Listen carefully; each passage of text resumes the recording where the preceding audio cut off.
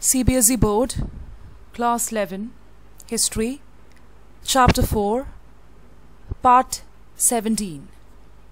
Audio by Renee Matthew. We saw about the paths to modernization which took place in both China and Japan. There was a lot of difference between the approach to colonialism and imperialism in both China and Japan. Japan was totally in isolation. It was a small island country which was very beneficial to the country to stay in isolation. It was not affected by any other external factors. But that was not the case with China. The imperial government in China lost political control. It was unable to reform effectively. It was convulsed by civil war.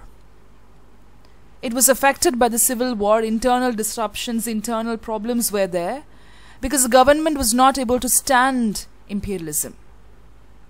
Japan, on the other hand, was very successful. It was very successful in building a modern nation state. That's why I call it the path to modernization. It created a successful industrial economy.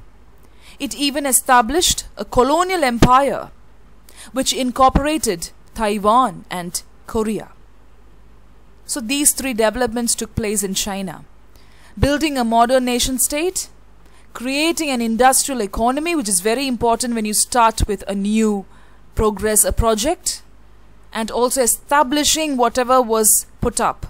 Establishing something is very important. It takes time, but Japan was able to do it, establishing the colonial empire, which incorporated both Taiwan and Korea.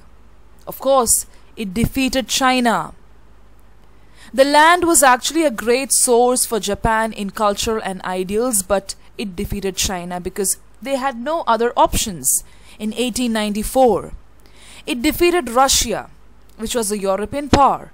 So that was the strength of Japan to defeat all these places, though it was a very small island country which was completely locked in isolation.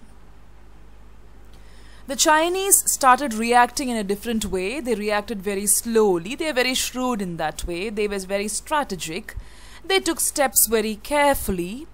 They faced a lot of difficulty because they wanted to redefine their tradition, which could cope with the modern world. They understood that the tradition that they were following was not going to help them to cope or even live, to sustain in the modern world. So now they wanted to make a change. They wanted the whole economy and everything to undergo a change so that it will help them to cope with the modern world. They wanted to rebuild their national strength and also to become free from both Western and Japanese control, because Japan was towards the path of modernization, so they did not want to be under the control of both the Western and the Japanese hands. So they understood slowly that they will be able to achieve both these objectives. What are the objectives? One is to redefine their culture and tradition. Second is to stand against the power of both Western and Japanese hands, to rebuild their national strength. So they understood that they will be able to achieve these objectives if they removed inequalities when they rebuilt their country through revolution. First, they had to remove inequality. So we can understand that inequality is something which stops the progress of a nation. You have to treat everybody equally, like how we believe that God doesn't look at the color, creed or race when you pray to Him. So inequality is something which puts hindrances, which puts a lot of obstacles, impediments in the progress of a nation. The Chinese Communist Party was very victorious, especially after the Civil War in 1949. So by the end of the 1970s, Chinese leaders also felt that an ideological system, the system was actually retarding or putting a stop in the economic growth and development. They also started feeling the urgent need to revise their economy, to revise their development, to revise their ideology and culture, because that is something which was stopping their growth. This eventually led to a lot of reforms in the economy, which of course brought back capitalism and the free market. Capitalism and free market, which was regulated by the new Communist Party. I told you about the Chinese Communist Party, which of course monitored and retained political control. Of course, Japan was an advanced industrial nation by now, but the drive for them to be an empire led to war, and they were defeated badly at the hands of the Anglo-American forces. They did not have the drive like China. China started rebuilding her economy very slowly. It was a very slow and steady progress. The US occupation marked the beginning of a democratic political system. The US occupation. And Japan started rebuilding its economy to emerge by the 1970s as a major economic power. The rebuilding progress. When you realize your mistakes at a very early stage, it is very easy for you to reconcile and bring about some amendment as a person also. So that is what Japan and China did. So it marked the beginning of a very democratic political system. So this was the path of Japan to modernization, and it was built on capitalist principles. And it took place within a world which was dominated by Western colonialism. You should understand that all the other parts of the world was dominated and controlled by the Western colonialism and imperialism. But Japan started progressing to parts of modernization with all its capitalist principles during this time, which is a great achievement in the history of Japan, in the history of the world. The expansion of Japan was justified by a call. It was a call for the whole world to resist completely the Western domination. Who are you to dominate us and to liberate Asia? Why should you be under the control of a nation of the whites? What is the necessity? We all have equal rights. So that is something which created thought-provoking impetus in all the nations, within all the countries. So this particular development was a great lesson to other parts in the world, which underlined the strength of tradition in Japanese institutions and society. When you give importance to your own tradition, when you give importance and respect to your own culture, there's a lot of change that takes place. Their ability to learn, relearn, and the strength of nationalism. That is something which is very important. Of course, China and Japan had a great long tradition of historical writings. Lot of tradition of historical writings. And history was an important guide for the rulers. They of course wrote a lot of things, historical writings, and it paved as a guide for the rulers. Okay, so they gave importance to history. People always say that you shouldn't forget the path which made you what you were, the old path. So that is something which really helped the Japanese and the Chinese to come to the present position.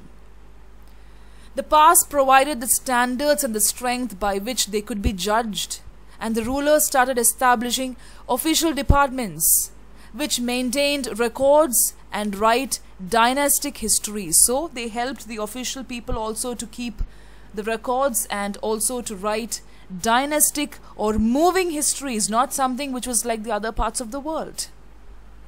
Sima Qian is the greatest historian of early China. Sima Qian, very important point. In Japan, there was a lot of influence felt from the Chinese culture, which led to history by giving them a similar importance, which give a lot of importance. One of the earliest acts of the Meiji government was to establish in 1869 a bureau. They actually started establishing a bureau which could collect, write, and record what was happening over time. A victor's version of the Meiji Restoration. Okay, Meiji government did that to collect and document everything.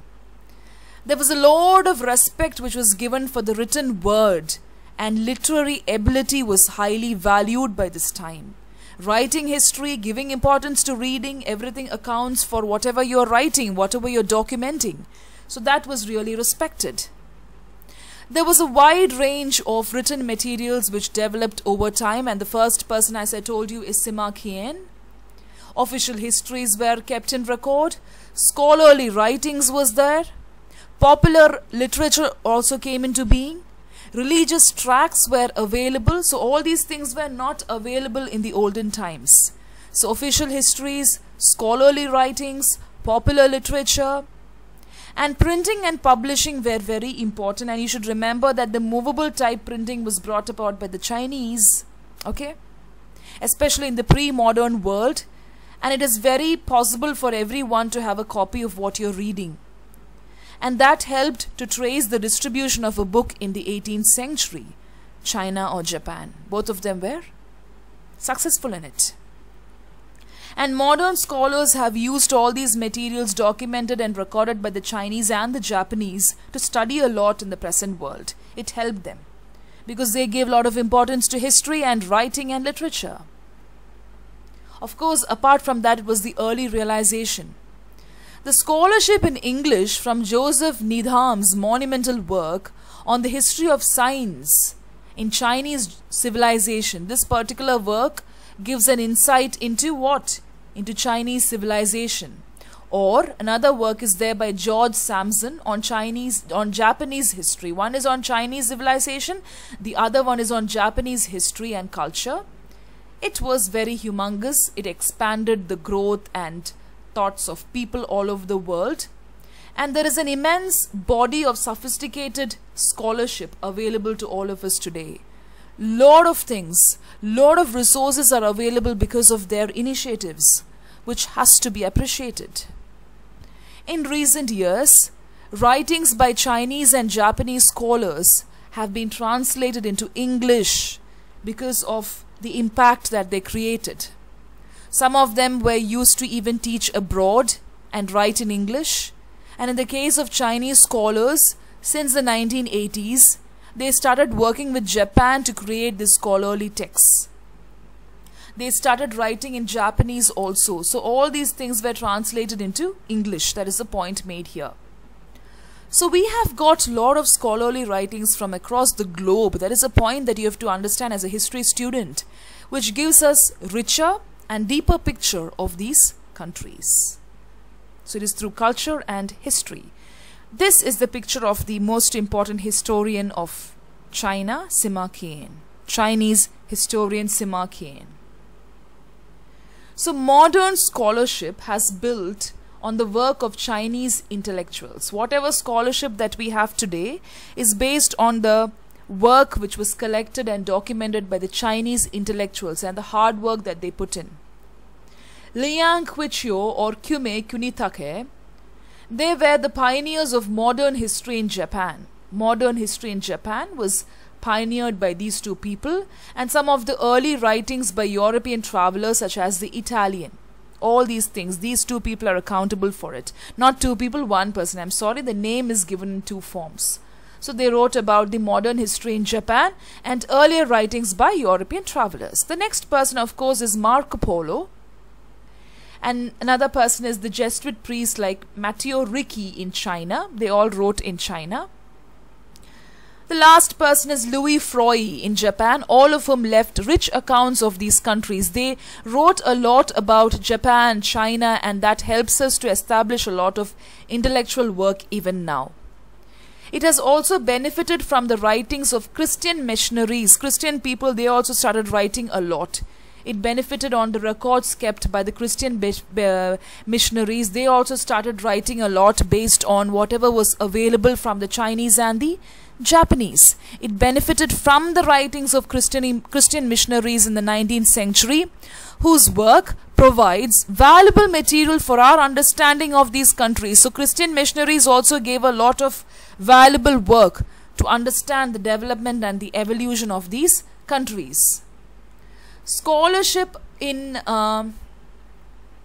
these two places I have discussed, these two people they have brought about. And I also told you about the Japanese and Chinese scholars, the same point.